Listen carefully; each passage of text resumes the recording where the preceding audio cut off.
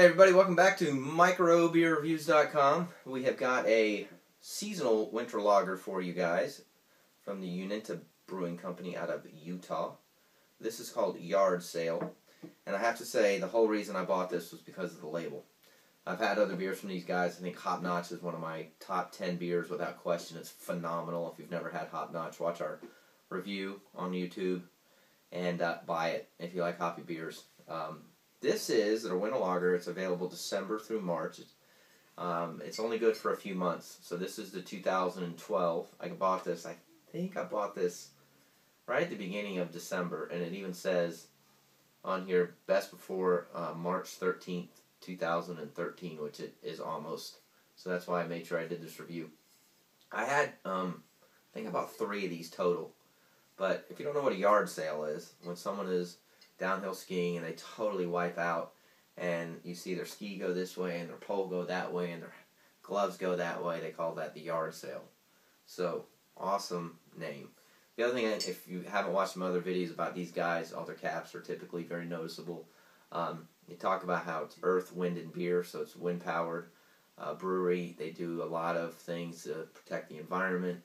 I think that's extremely important and very smart these days. When you're brewing beer to a select group of beer drinkers, much like myself and you, if you're watching this.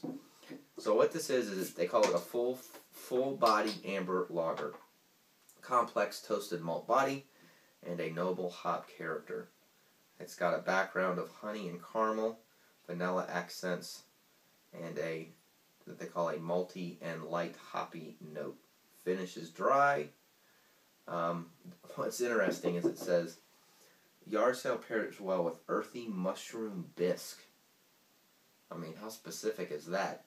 Grilled lamb or pork, and even mussels or clams. So that, again, if you watch my other videos, I'm big into tell me when and where to drink it.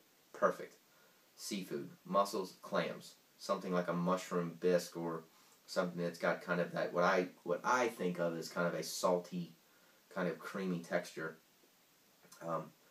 And let's see, IBUs are 22. So like I said, I had one of these before. When you first smell it, you can definitely smell the honey. Not a lot of hoppy smell. Of course, a little bit of malt, as you can tell by the color. It's extremely well filtered. Kind of a nice, thin, slightly colored head.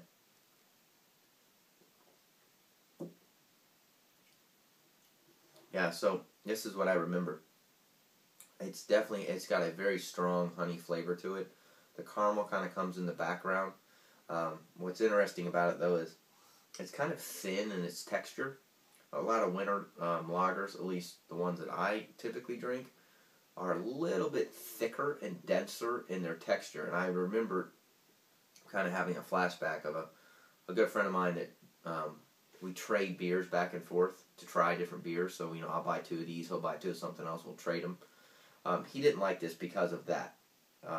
The fact that it is rather thin. I mean, it's not your thick, tight winter lager that you're used to. But that's not really what I don't think they're marketing. If I was skiing, and I was at mid-mountain, and I was about to, you know, finish skiing back down, this would be a great beer to have out in the snow sunshine on a cold day, because it's refreshing.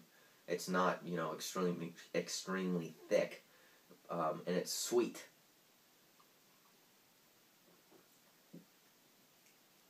So, yeah, winter lager, definitely honey. You can kind of taste the caramel in the background. Not a lot of IBUs, 22. Doesn't taste very hoppy. Fairly malty background. Not a lot of carbonation. Very clean and filtered, and is extremely easy to drink. I think this would be perfect, like I said, sitting on the slopes. Not something I don't think I would have with dinner. So they say, you know, lamb, pork, mushroom bisque. This isn't a beer that I would do that with, personally. I like something a little bit more robust, a little bit thicker in texture, maybe a little bit more head on it so it kind of sticks around my palate before I eat the food.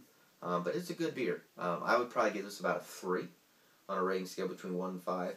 I'll definitely buy it again next year solely for the label, period.